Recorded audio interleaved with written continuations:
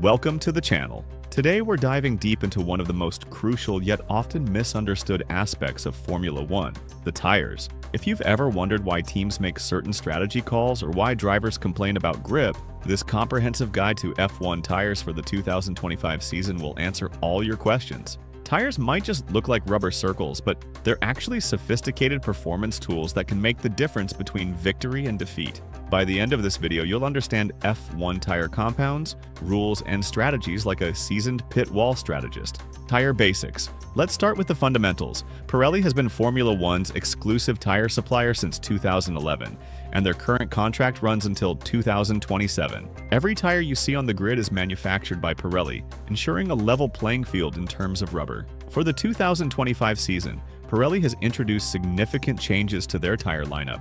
The most notable change is the expansion to 6 different dry weather compounds, ranging from the hardest C0 to the softest C5, with the addition of a brand new ultra-soft C6 compound for specific street circuits.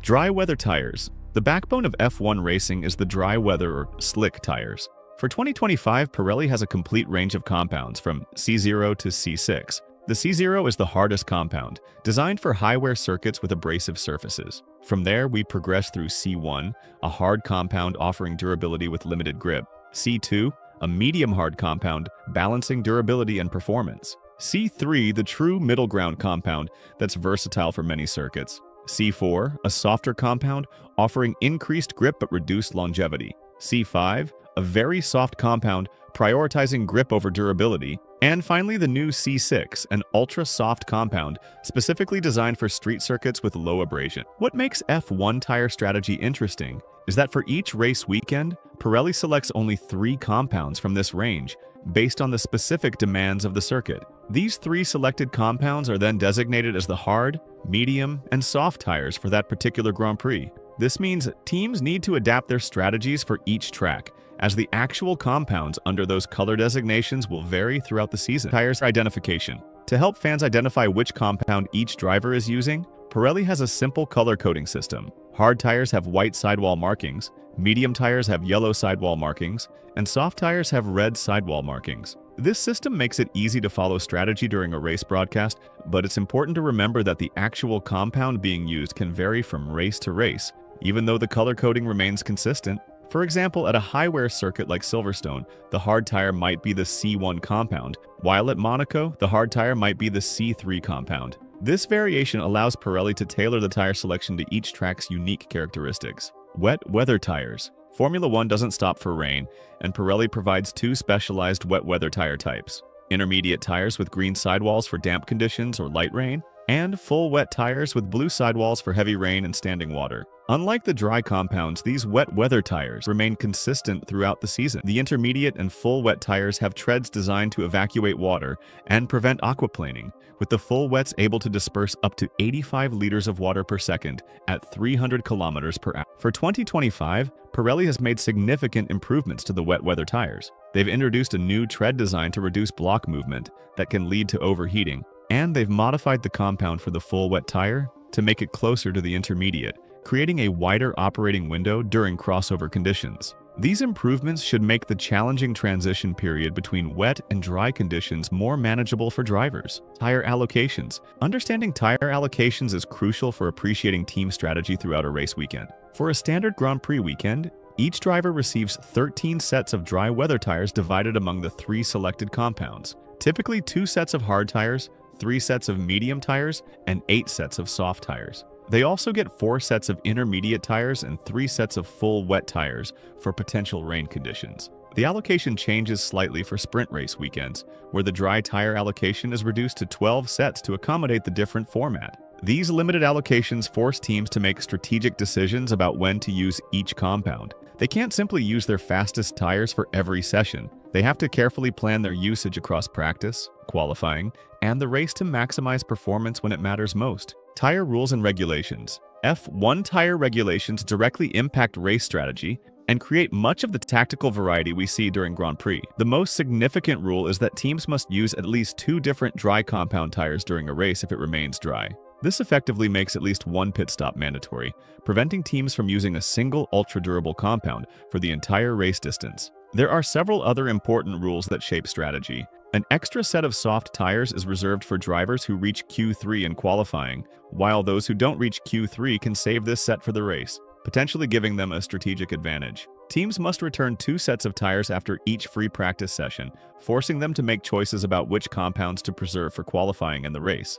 During sprint qualifying, drivers must use new mediums for SQ1 and SQ2, and new softs for SQ3.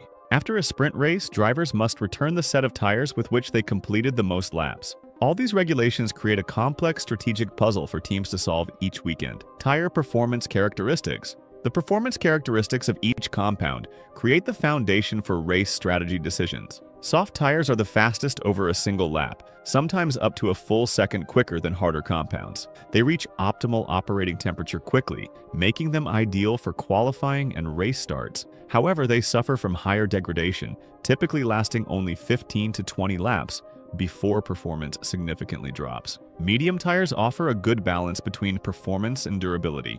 They're often the most strategic race tire because they provide competitive lap times while lasting considerably longer than the softs, typically 25 to 35 laps depending on the circuit. Their versatility makes them suitable for various track conditions and the cornerstone of many successful race strategies. Hard tires are the most durable option, but the slowest in terms of outright pace.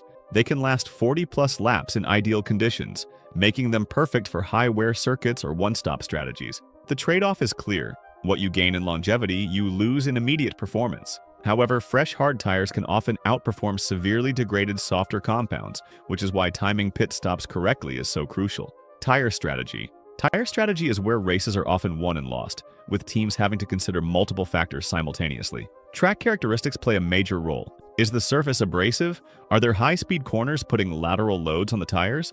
Or is it a technical circuit with lots of traction zones? Weather conditions dramatically affect tire behavior, with even small temperature changes potentially shifting the optimal operating window of each compound. Qualifying position influences strategic options, as does the difficulty of overtaking its specific circuit. Several typical strategies emerge across the season. A one-stop strategy usually involves starting on mediums and switching to hards, minimizing time lost in the pits but requiring careful tire management. Two-stop strategies, often using soft medium-medium or medium-hard-medium combinations, allow drivers to push harder during each stint but lose more time in pit stops. The undercut, pitting before your rival to gain track position with fresher tires, and the overcut, staying out longer than your rival to gain an advantage with fresher tires later, are tactical weapons teams deploy based on tire performance. Tire testing and development. Pirelli conducts extensive testing to develop F1 tires. For the 2025 compounds, they performed over 10,000 hours of indoor testing,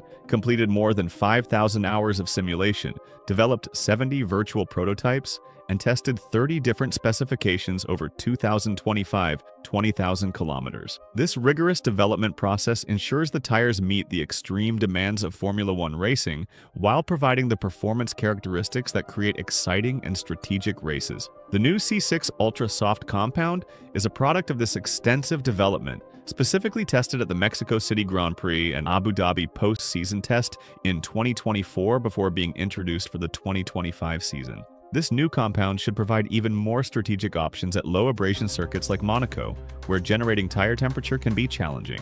Sustainability efforts. Formula One aims to be net zero carbon by 2030, and Pirelli is playing their part in this important initiative. They're actively increasing the percentage of sustainable and renewable materials in their tires, developing improved recycling methods for used tires, and optimizing transportation and manufacturing processes to reduce their carbon footprint. These efforts demonstrate how technological development in motorsport can contribute to broader environmental goals, with innovations eventually making their way to road car tires. Conclusion. Understanding F1 tires gives you a deeper appreciation of the strategic chess game that unfolds during each Grand Prix. Tire management is often the difference between championship success and failure, with drivers needing to balance immediate pace against long-term tire preservation. The 2025 season brings exciting changes with the new C6 compound and improved wet weather tires that should enhance the racing spectacle at specific venues. If you've enjoyed this deep dive into F1 tires, please like this video,